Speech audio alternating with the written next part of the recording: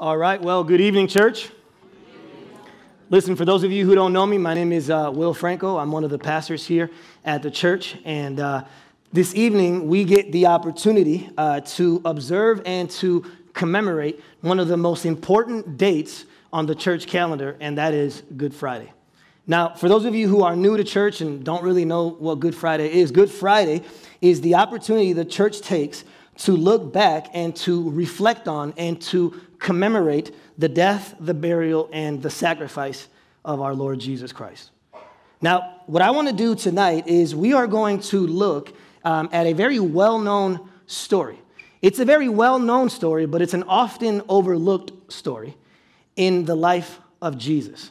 And the story that I want to look at tonight, the story that the Lord placed on my heart to share with you tonight, is the story of the two thieves. The two thieves, the one who was crucified on Jesus' left and the one who was crucified on his right. That is the story that the Lord just really ministered to me with this week as I was preparing for Good Friday, meditating on Good Friday. And so the story, like I said, that we're looking at is the story of the two thieves. And what's fascinating about this story is that all the Gospels actually talk about this story. All the Gospels make reference to this story. But tonight what I want to do is I want to look at Luke's account of this story. One of the writers in the Bible is Luke. He's a Gentile author. He's a doctor. And he has an account that's very different from the others. He gets way more details in the story. And it really ministered to me. And my prayer is that it will minister to you tonight, especially as we reflect on the death and the burial and the sacrifice of our Lord Jesus Christ.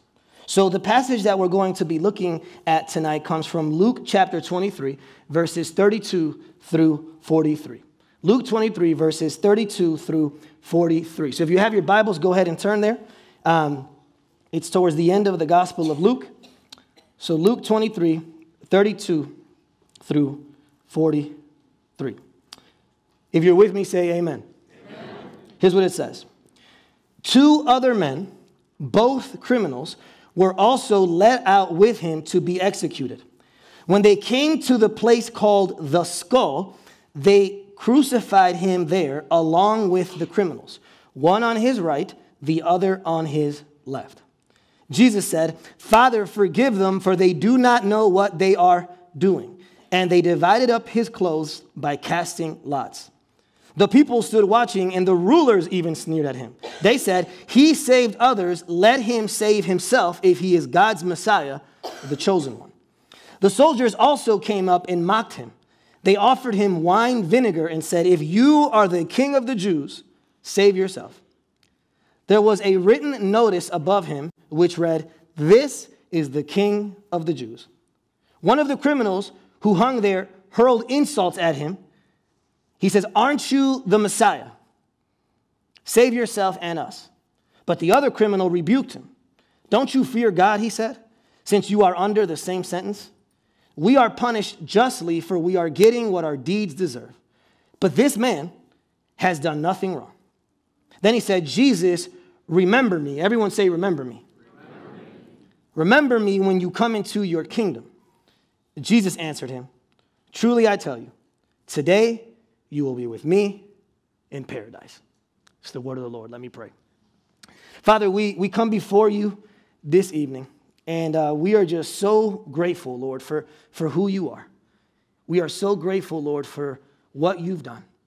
And Lord, as we reflect on your death, help us, Lord, to see this story with new eyes. Lord, I know that for me, I confess my own coldness. Lord, I felt that even coming up to this week, I was more focused on what I had to do to get ready instead of what you had already done. Forgive me, Lord, for my own coldness. Forgive me, Lord, for my own unbelief.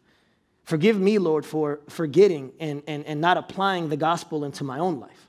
And so, Lord, even as I preach on this passage, I pray that you would minister to me even as you minister to others. Jesus, we need you. And the cross is the ultimate example of that. We love you. And we pray all this in your name. And all God's people said, amen. So like I already mentioned, tonight what we're going to be doing is we are going to be looking at Good Friday. We are going to be looking at the crucifixion of Jesus through the perspective of these two thieves. Now, here's my goal tonight. My goal tonight is to show you that every person in this room is represented by one of these two thieves. Every person, if you have a pulse here tonight, every person in this room is represented by one of these two thieves. I would put it to you this way. If there's a thief on Jesus' left and a thief on Jesus' right, pretend that there is an imaginary line behind both of them. And every person on planet Earth is either lined up behind this thief or that thief. We will see. My hope is as we work through this passage is that as we go through it, you will be able to figure out which thief are you. Which thief best describes you. Now, the way we are going to do this tonight is we are going to look at this passage under two headings. We are going to look at the two thieves, and then after we look at the two thieves, we are going to look at the two crosses. The two thieves and the two crosses. Now, the first part of the story that I want to take a closer look at tonight, and I want to zoom in on, is the two thieves. Now, this week, as I was comparing and contrasting these two thieves, one of the things that caught me off guard is that these thieves were similar in some ways and very different in other ways, okay? And as I compared and contrasted, what I discovered is that they had two similarities and two differences.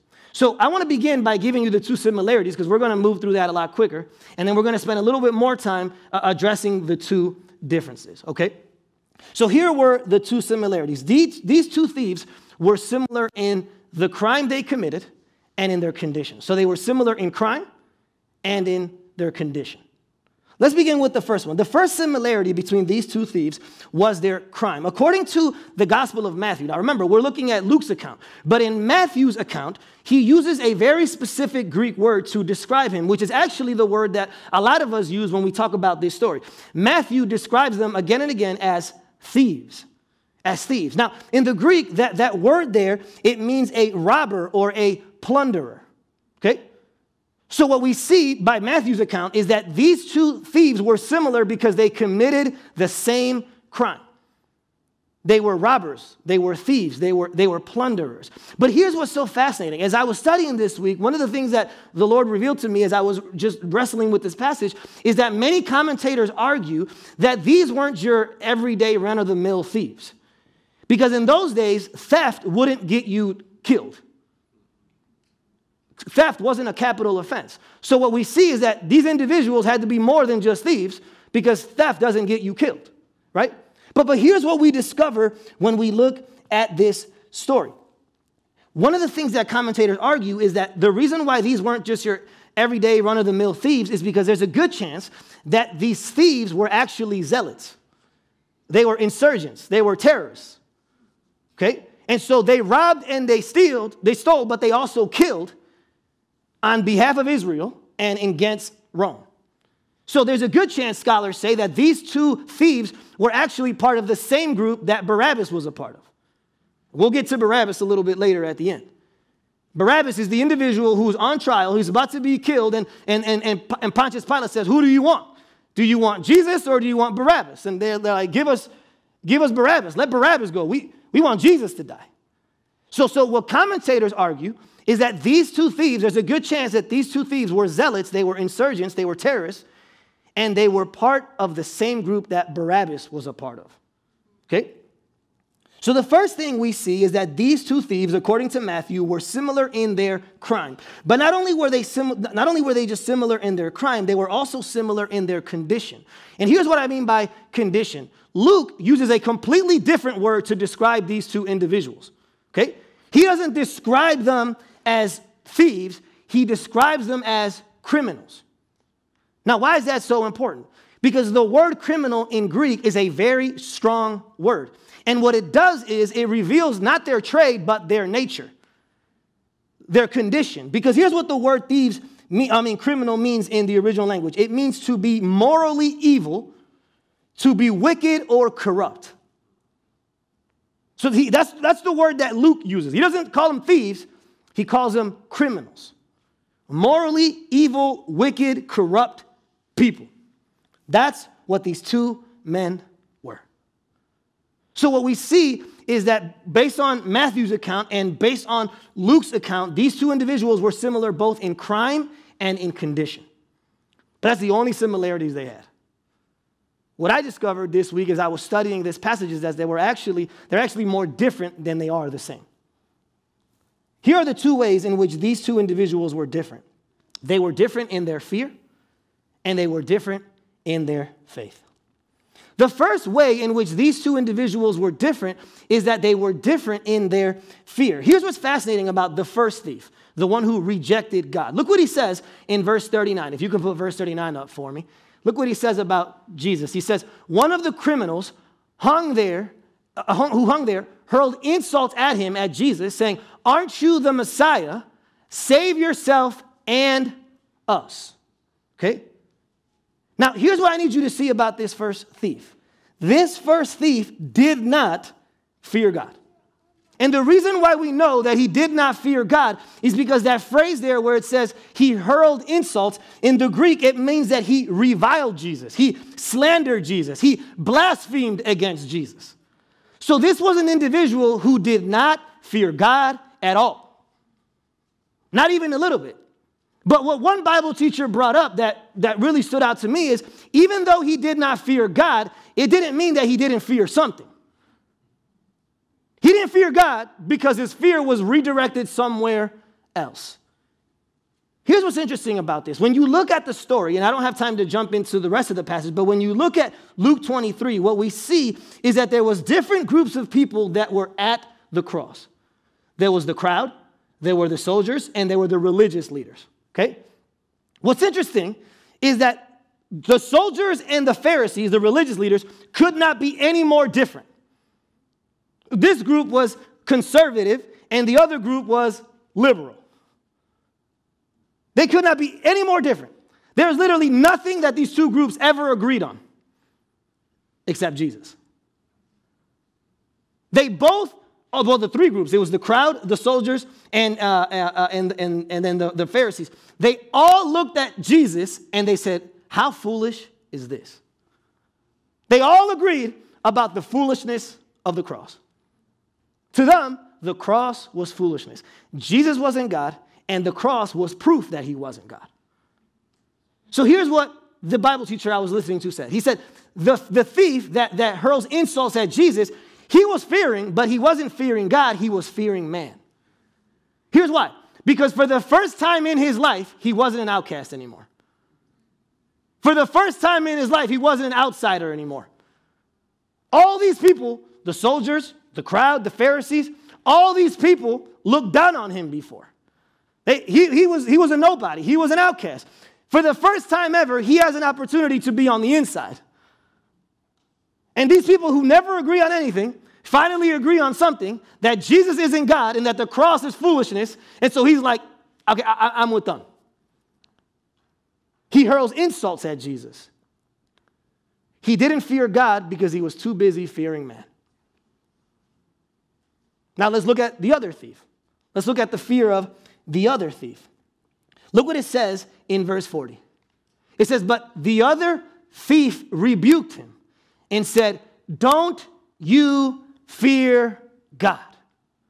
Now the word there, fear, which I just find so awesome, it means to respect someone, to be in awe of someone, or to worship someone. So this individual, at some point, he changes his mind.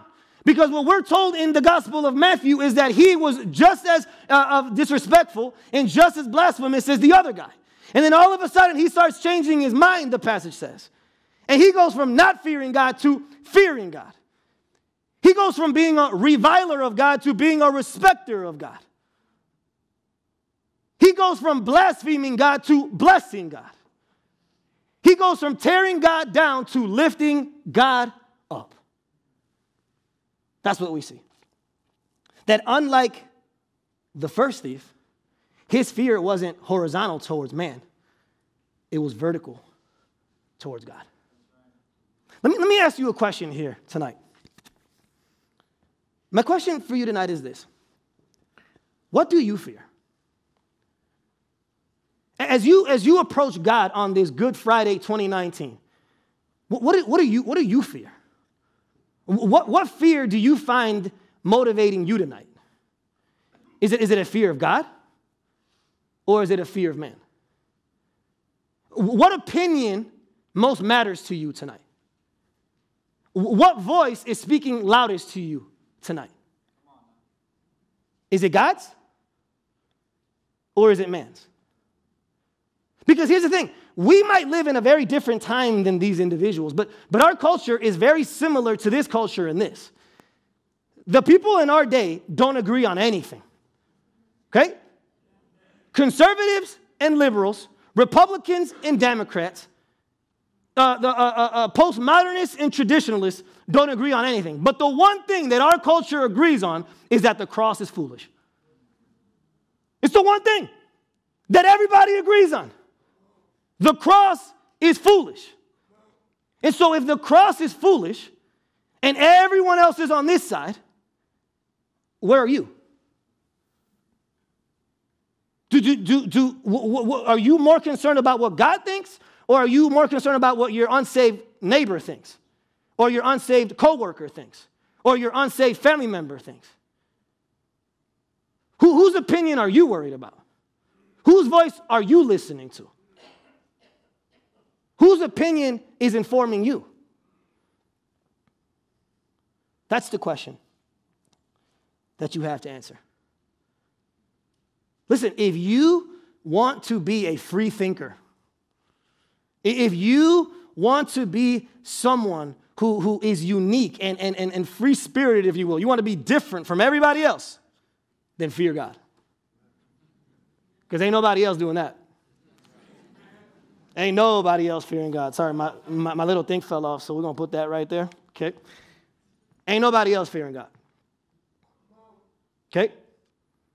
That's the first thing that we see. That there is no group of people, there is no party, there is no family, there is no nation, there is no culture that finds the cross sensible. None. And so if you want to be an individual who's free thinking, if you want to be independent, if you want to be different, fear God. Because ain't nobody else doing that. And if you don't, then you're just like the rest. Okay?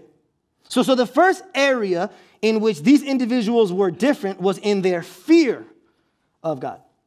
But the other area in which they were different is in their faith. They weren't just different in their fear, but they were different in their faith. Let's go back to the first thief. Look what he says in verse 39. In verse 39, he says, "Aren't you the Messiah? Save yourself and us." Okay? Now, if all you did was look at what he says, it seems like he has the right language, right? It seems like his theology is on point. He says, "Aren't you the Messiah?" He is. "Save yourself and us." But what's fascinating about this individual is that his faith wasn't actually in Jesus. Here's here's how I would put it. He didn't have a saving faith. He had a situational faith. There's a lot of people in here who have situational faith. Okay? My faith only shows up when the right situation shows up. He had a situational faith, not a saving faith, a situational faith. Here's what this man was struggling with. He wasn't struggling with he wasn't doing self-denial, it was self-preservation. There's a difference between self-denial and self-preservation.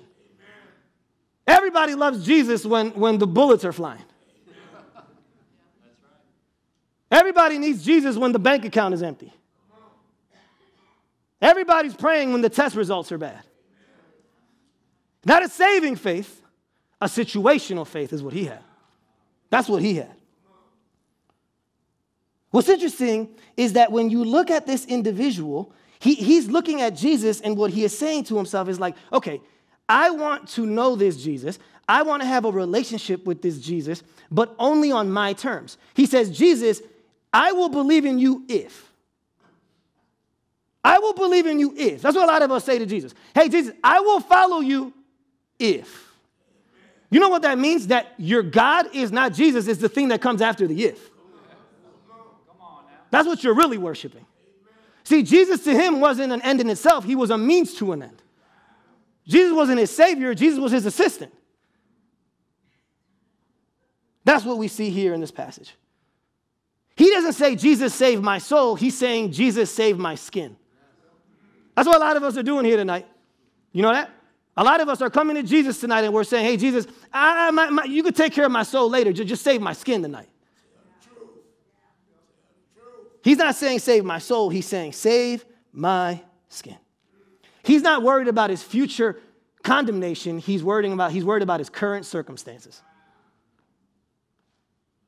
So what we see is that the first thief had faith, but not in Jesus. Let's look at the second thief. Look what it says in verse 40. It says, don't you fear God, he says, as he rebukes the other one, since you are under the same sentence. And then look what it says next. He says, we are punished justly. Everyone say justly. For we are getting what our deeds deserve, but this man has done nothing wrong. So what we see is that his faith is radically different from the other one's faith. It's different in two ways. He has a different view of himself, and he has a different view of Jesus. Okay? That's what proves to me that he has a saving faith. Not a situational faith, but a saving faith. Look how he views himself. He says, we are punished justly, for we are getting what our deeds deserve. The word there, justly, it means rightly. It means fairly. The word there, deserved, it means a proper response or a worthy response, something that has been merited. So he sees himself as a sinner. That's what he is. He said, I am a sinner and I need a savior. Okay? But here's what's so fascinating about this man's faith. This man's faith is so strong that if what commentators say is true, that he's a zealot, then him saying this is even more fascinating. Because there's no one in all of Jerusalem who felt they were more righteous in what they were doing than the zealots. They were convinced they were doing God's will. The Romans were the bad guys. And so I'm doing what God's asking me to do. And so when he says that we're sinners, that I'm a broken sinner, he's not saying that he's sinning against Rome, because a zealot would never admit that. He's saying what David says in Psalm 51, which says, against you only have I sinned. He knows that his sin is not towards Rome. It's towards God. That's what we see this individual doing. So the first way that we see his faith is different is in how he views himself. But the second way that we see his faith is different is in how he views Jesus. You know, what's beautiful about what he says to Jesus is that he shows us two things about Jesus that he believes. The first thing he believes about Jesus is that Jesus is righteous, because he says this man has done nothing wrong. But then he also believes that Jesus is royal, because he says, Jesus, remember me when you come into your what? Your kingdom. So he believes that Jesus is righteous, but he also believes that Jesus is royal. He believes that Jesus is pure, but he also believes that Jesus is powerful. He believes that Jesus is able to save him and willing to save him.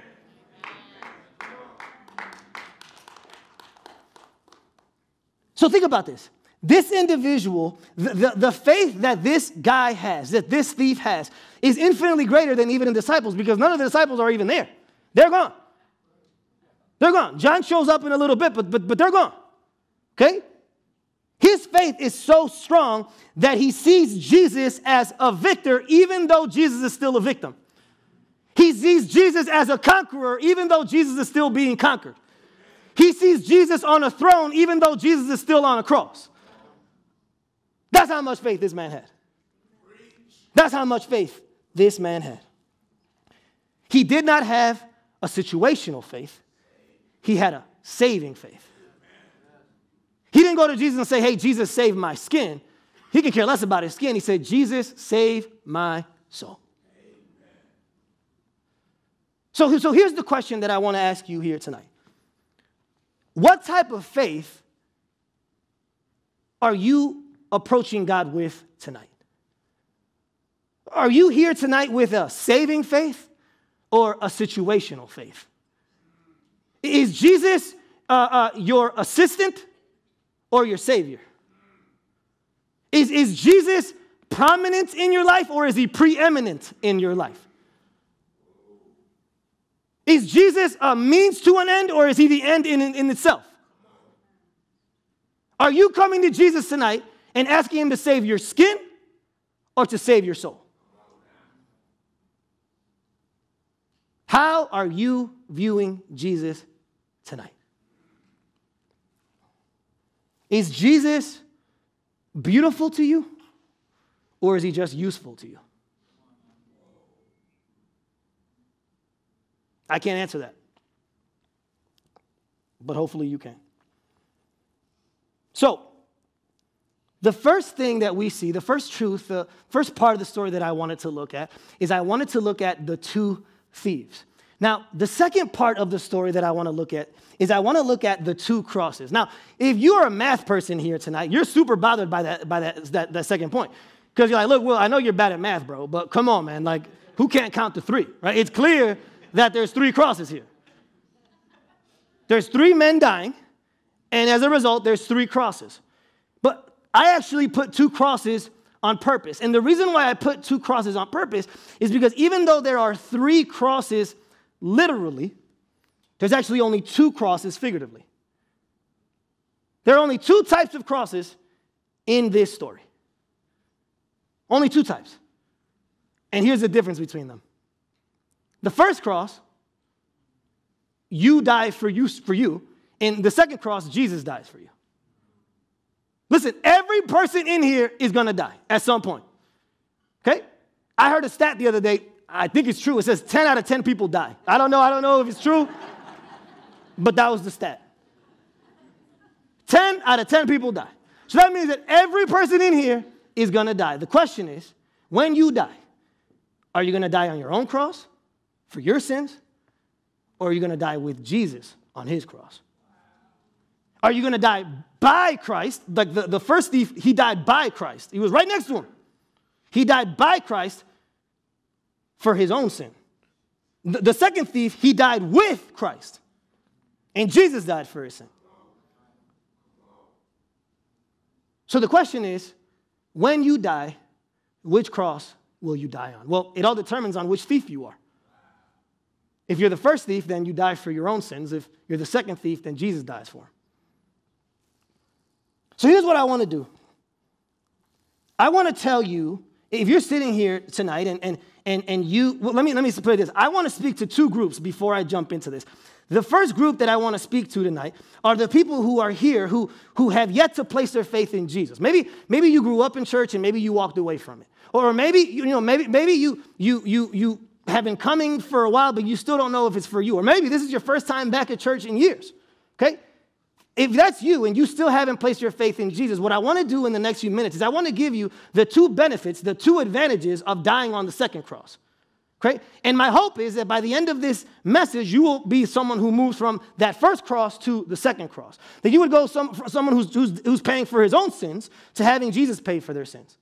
But the second group that I'm talking to here tonight are the people who've already placed your faith in Jesus. People like me. People who are coming to your 10th or your 20th or your 30th Good Friday and it doesn't even mean anything anymore. My hope in giving you these advantages and giving you these benefits of being on the second cross is that you might be reminded again of the privileges and the blessings and the implications of the gospel. So let's get into this. There are two benefits that you get, two advantages that you get if you die with Christ instead of by Christ, if you die with Christ. The first benefit is the grace from Christ. The second benefit is union with Christ. So the first benefit is grace from Christ. The second benefit is union with Christ, okay?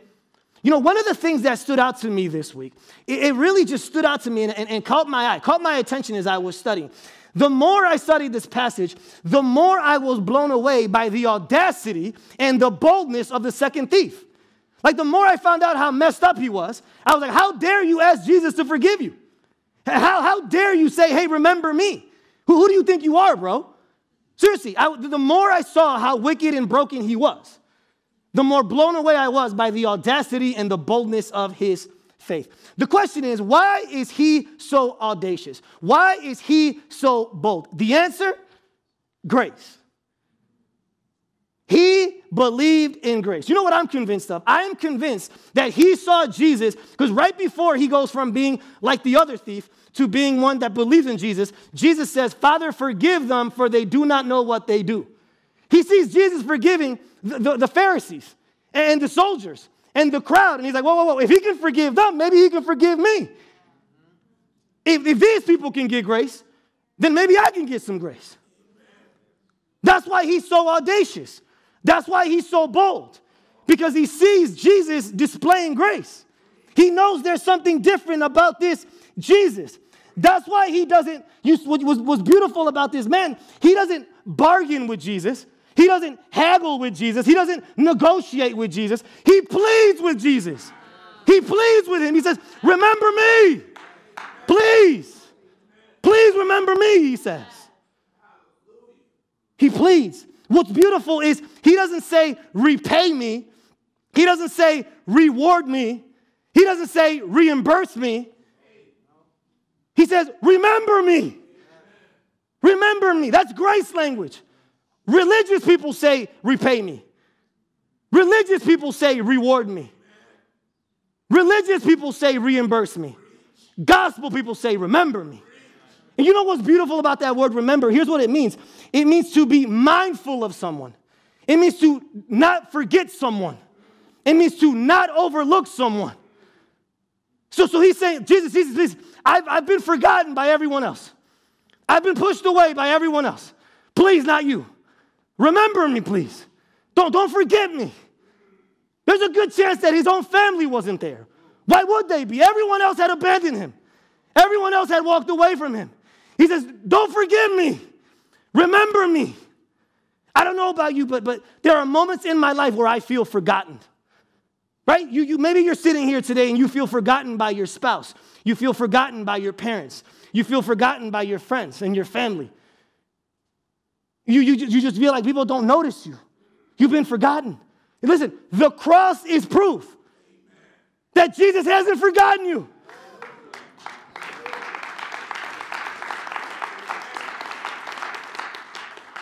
He remembers you. It says in Hebrews 2, verse 6, same Greek word. In Hebrews 2, verse 6, it says that, who are we that God is mindful of us? Who are we? Why would God remember me? We all deserve to be forgotten. And yet at the cross, Jesus remembers us. You know what's beautiful about this? That if this man was a Jewish person, and especially if he was a Jewish zealot, there is a good chance that he grew up going to the temple. He's in Jerusalem, so he grew up learning the Torah. He grew up memorizing verses. He had his bar mitzvah and everything else that every Jewish boy would do. He had all the information.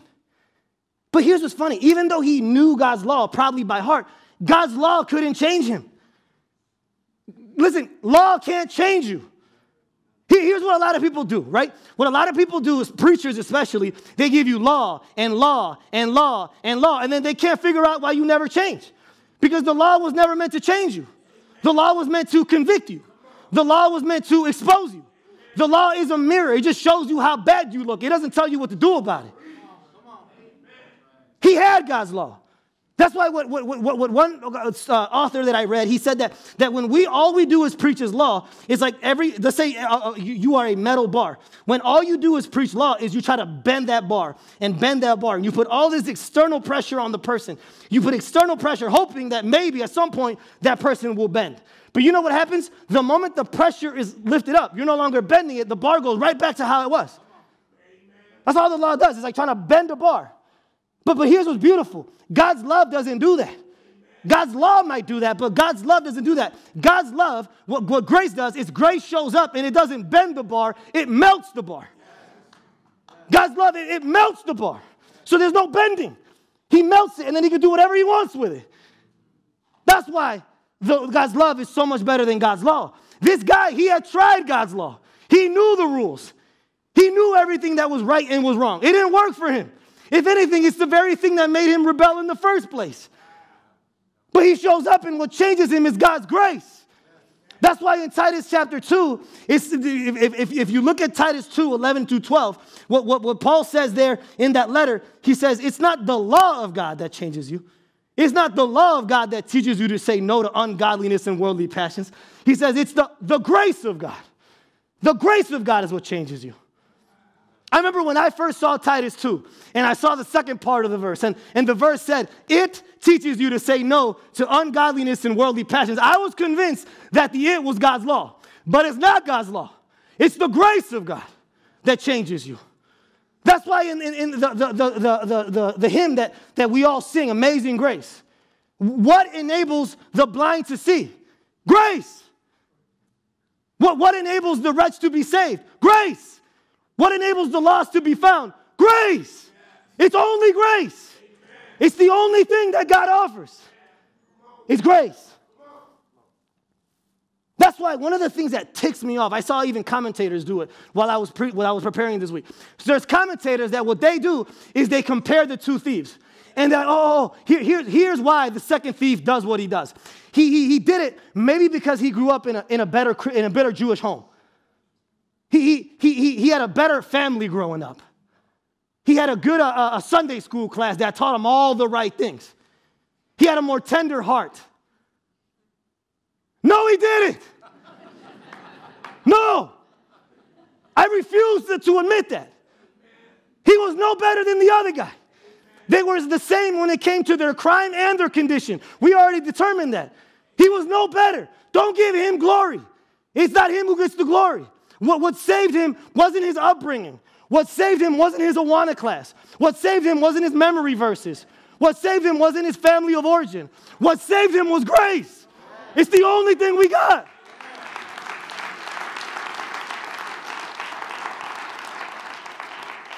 That's why Jesus looks at him, and think about what Jesus says.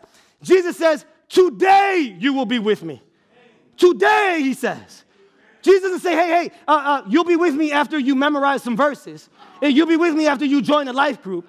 You'll be with me after you serve at church. You'll be with me after you clean up yourself, after you pull yourself up by your own bootstraps. No. Jesus says, today you'll be with me. That's grace. There's nothing for you to do. Today you'll be with me. That's why what the world does is what the world tries to deal with this sin issue. The world deals with the sin issue. And when I mean by the world, I mean counselors and social media and politicians and celebrities. The way they try to deal with our sin issue is they try to minimize the bad news. They're like, hey, you're not that bad. We're all pretty good. We're all great people here. Yeah, you're not that bad. And the world tries to minimize the bad news. Listen, you are that bad. You are that wicked. You are that broken. You are that depraved. You are that sinful. All those things are true, but guess what? Jesus is better. Jesus is greater. And Jesus is stronger. The gospel doesn't minimize the bad news. The gospel magnifies the good news. So the first benefit, the first advantage of dying on the second cross, of dying not by Christ, but with Christ, is the grace of Christ. But the second benefit is your union with Christ. Your union with Christ. You know, one of the things that I misunderstood, I didn't even realize I misunderstood it until I started studying the passage. When Jesus says, today you'll be with me in paradise, I always thought that promise had to do with heaven. Oh man, look how sweet is that? This guy's dying. He's on his last rope. He's about to die and about to go, and Jesus gives him heaven. But what God convicted me of as I was studying the passage and looking at the original Greek is that if you look at how it's written in the Greek, the emphasis is not on paradise. The emphasis is on the word with. It's not his destination. It's the unity that Jesus, with Jesus, is the with me. Literally, the way it's written in Greek, the emphasis is not on in paradise. It's on you will be with me. That promise really doesn't have anything to do with heaven. It has to do with our union with Christ. We are united with him. Think about how ridiculous what Jesus is saying is. Jesus is saying, you and I, now that you place your faith in me, you and I, we are so connected that your sinful record has become mine and my perfect record has become yours. That's what he's saying. I am imputing your sinfulness to me and imputing my righteousness back to you. We are the same now. We are united now. That's why in Ephesians chapter 2, one of the most ridiculous passages in all the Bible, it talks about our union with Christ. And it says that we have died with Christ. We have been made alive with Christ. We have been raised with Christ. And we are seated with Christ. All of that is in the past tense. It already happened. In God's view, that already happened. Past tense. All those things are true of you right now. Right now. Today. They're true of you today. You know what happens to your soul when you believe that? When you believe that God sees you and treats you and loves you and honors you the way he honors Jesus? You know what happens to you when that happens? Listen, if your union with Christ is true, then it is by far the most overlooked benefit that we have in the gospel. Listen, if your union with Christ is true, if you're already fully loved and fully accepted and fully approved of, and God loves you just as much as he loves Jesus, if that's true, then you should no longer be destroyed by criticism. You should no longer be concerned about your overweight. You should no longer be trying to please people. You should no longer have to pretend, because who cares what people think? If that's what God thinks, who cares what you think? If this is true, it changes everything. You don't have to be perfect anymore. You don't have to be successful anymore. You don't have to pretend anymore. It's over. If it's true, it changes everything. The gospel humbles you and at the same time makes you confident. You have this humble confidence. On the one hand, you're humbled because Jesus had to die for you. But on the other hand, you're confident because he was glad to die for you. If you get that, if that hits you, it changes you. So, tonight as we approach the table, the question that I ask of you is this. Which thief best describes you? Which thief most looks like you? Which cross are you dying on? Are you placing your faith in yourself and dying by Jesus? Or are you placing your faith in him and dying with Jesus? That's the question. Let's pray.